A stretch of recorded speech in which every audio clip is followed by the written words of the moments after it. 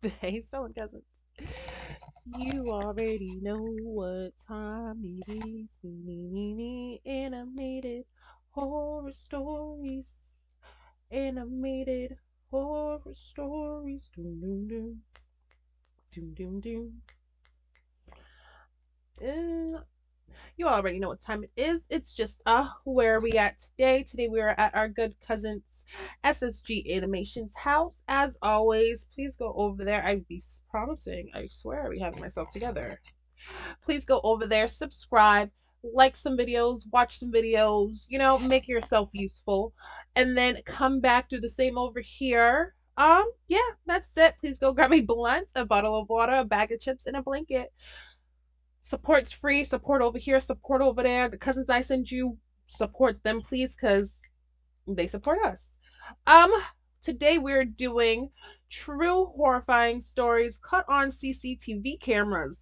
I love those because sometimes they'll throw a little snippet in, showing you that it's a real true story. Those ones always get me because what the hell do y'all be doing out here in these streets? Let's get into it. Thank you again, SSG, for your support and you letting us react to your channel.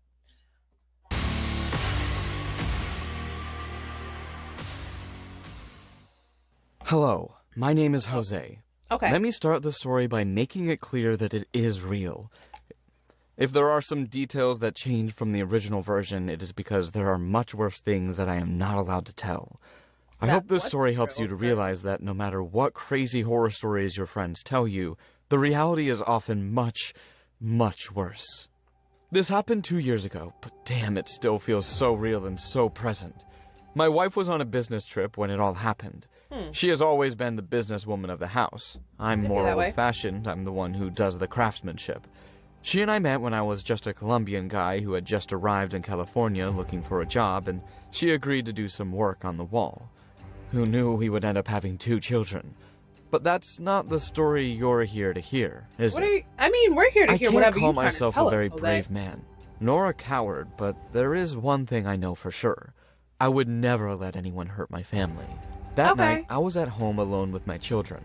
I was in my room and they were in their room playing video games. You don't have to be brave. It was a little late and I was ready to send them family. to bed, but on the way, something caught my attention. The neighbor across the street, Cindy, was having a problem. I looked out the window and saw her outside her house talking to 3 cops. She looked very worried and even angry, and the police looked like they were telling bad news. Maybe someone had tried to break into her house. That's what Cindy is a very nice lady, and we have a very good relationship, so the next morning I was going to ask her what had happened. At that moment, a sound interrupted my thoughts. It was coming from the kitchen. Sometimes the cats would make noise and come into the house. They didn't bother me, but my wife was terrified of them. I went into the kitchen to see if a cat had come in again and was trying to break a glass or something, but to my surprise, the noise was coming from something else. The back door was wide open. The noise was generated by the small door banging against the wall from the wind. I was honestly very confused. What are you confused about? After dinner time. Was it one of... What are you confused about? You see your neighbor out there stressed, looking worried.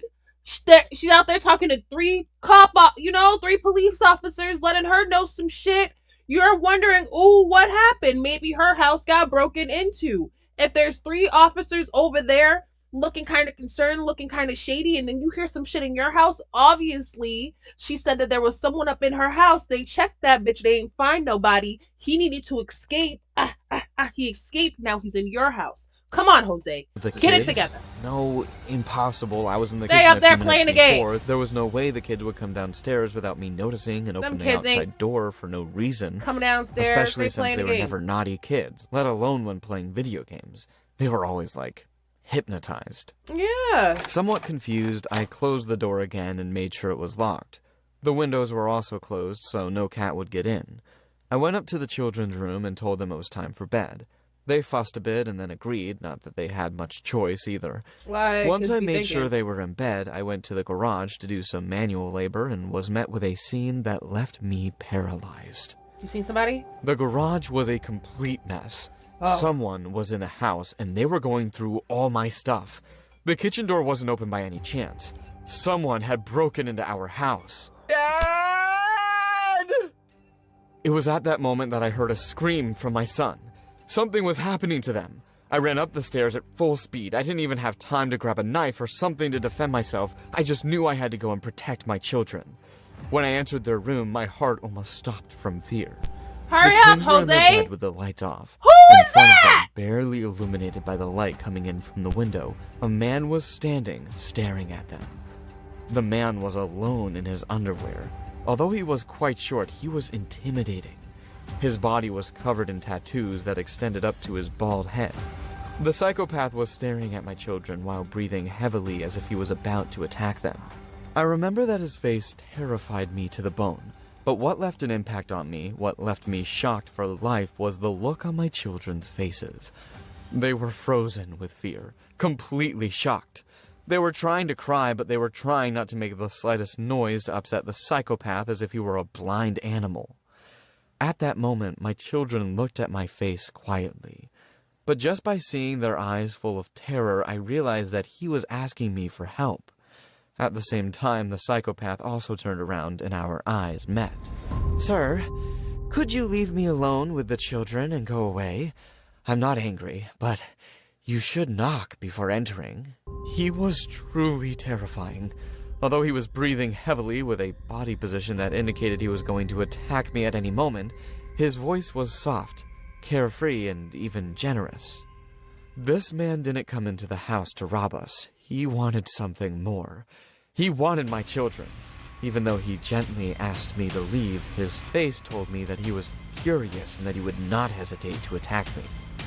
When I considered the possibility that I was going to have to defend myself, I realized something.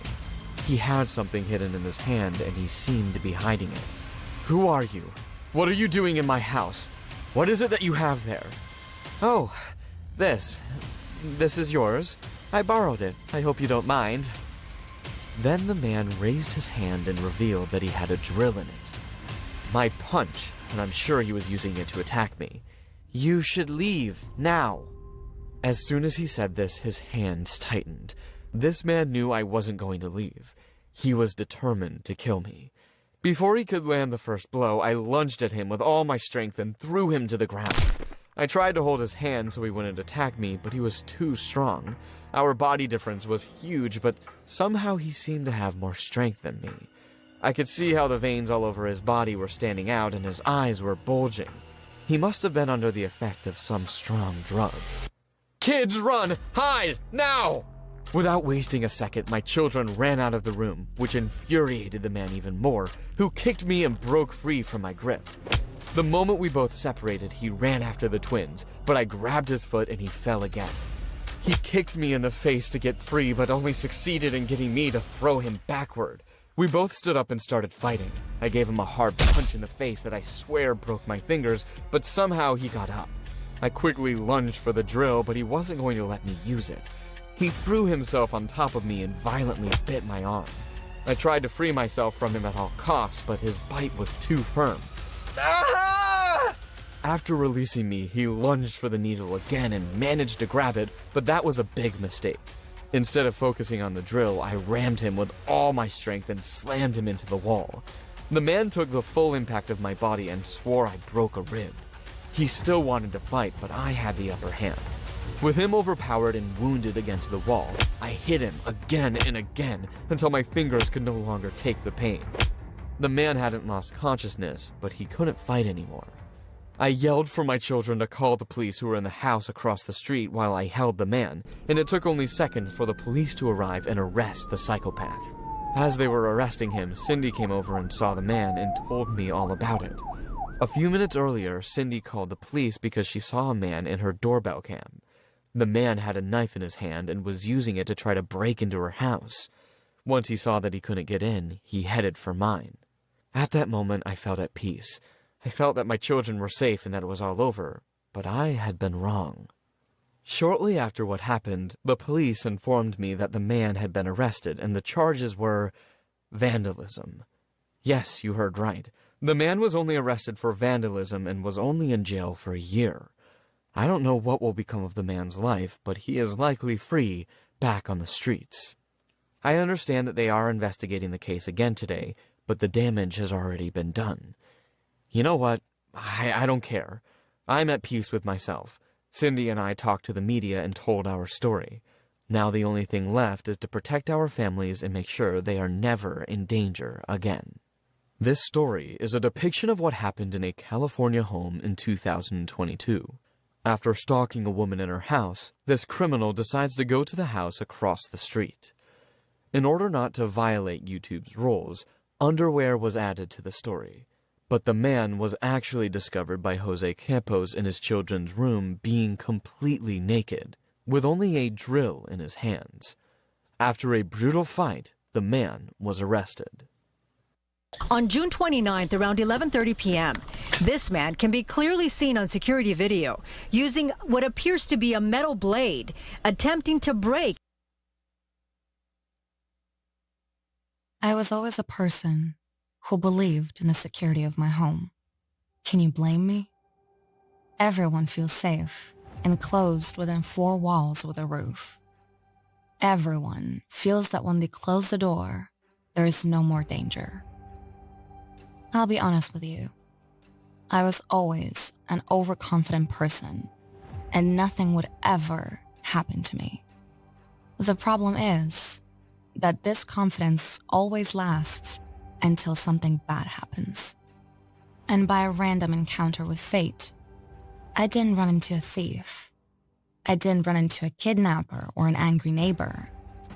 I met a complete psychopath who wanted to do nothing more than kill me. That afternoon, I was at home on my day off. Since I got up for work at 5 a.m., I was used to getting up very early, even on my days off. I had recently separated from my husband, and since we had no children, I had the house to myself, empty. It was my first day after the separation, so I felt lonely. I didn't want to see my friends or go out with someone else. I just wanted to be alone. It was a little after 7 a.m., and I threw myself on the couch to watch TV until suddenly I felt a knock on the door. I got up from the couch and went to check. At first, I thought maybe it was the mailman, but then I realized something. That noise was not someone knocking at my door. That person was ramming it. I was so scared. I had no idea what to do. I went to my computer and looked at the CCTV to see who was outside. It was a man. A man I didn't know, wearing a Mickey t-shirt, was violently ramming the door. As if that wasn't scary enough, the man had several tools in one of his hands and a machete in another. As soon as I saw him, the man grabbed his machete and started swinging it violently at the door. Was he planning to break it down? The man was desperate, nervously pacing back and forth, ramming the door and hitting it with the machete. My door wasn't very strong. If I didn't do something, he was going to break it down. I ran to the door. Maybe it was a burglar who wanted to break down the door because he thought there was no one in the house. If I called the police and hid, he was going to break down the door. I couldn't take that risk. Get out of my house! Hey, is that you? Sir? I called the police. They're on their way. It is you. Talk to me. Talk to me. Instead of placating the man, my words only made him angrier. The man went completely crazy and started banging on my door with all his might, using the machete to his heart's content. Why don't you just shoot me in the head? What the hell was he saying? The man was completely crazy. I decided to call the police as fast as I could. I knew the police station was pretty far away, but with any luck, they would have a patrol car nearby. I called and was told that the police were on their way. When I cut the call, I looked outside again through the camera. No one was there. Was the psycho gone? I breathed calmly, and even though I was still at risk, the worst was over. Or so I thought. I didn't have a chance to think about what I would tell to the police for even 10 seconds when a horrible feeling of alertness and terror came over me again. I was hearing noises again, but this time, they weren't coming from the front door. They were coming from the attic. I didn't have to think too hard to understand what was happening. That psycho had climbed up on the roof and was entering from above, which, to be honest, wasn't a very difficult thing to do. Immediately after hearing the noise in the attic, the small footsteps quickly turned into loud booms. This person had no intention of hiding the fact that he was in the house. I could hear him bumping into everything, desperately looking for a way out of the attic. This person did not give me the impression that he was trying to steal, as we had several expensive items in the attic. This man was looking for something else. He was looking for me. I ran to the kitchen to get a knife and stood scared against the wall. I had to get out of that house. Where were the keys? I had left them on the dining room table. I went to pick them up, and once I had them in my hands, I realized I could no longer leave. Down the stairs, blocking the exit door, was the man in the Mickey t-shirt, standing there, staring at me. We may have both been staring at each other for a second or two at most, but inside me, I felt like we were doing it for minutes. I can't get his look out of my head. At first, it was a look of surprise, a look of someone who was looking for something and finally found it. After the surprise came anger. The anger of wanting to grab something and break it, of wanting to break a toy into pieces. And at that moment, I felt like that toy. When the second passed and we both reacted and understood what was happening, my first impulse was to throw the knife at him and run away. I threw the knife as hard as I could, trying to hurt him, but I missed him miserably. He didn't even flinch and ran towards me as if I hadn't thrown anything at him. We may have been about 10 or 15 feet apart, but he was instantly behind me. I managed to get into the bathroom and slammed the door in his face before he hurt me. He didn't like this, and in desperation, kicked her as hard as he could while I fell to the floor, crying in despair. Although I am putting it into words, I cannot convey to you the fear I felt at that moment.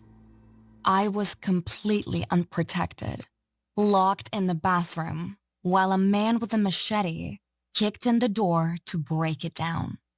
At that moment, many things crossed my mind. What was he going to do to me? Was he going to beat me? Was he going to kill me? Was he going to kidnap me?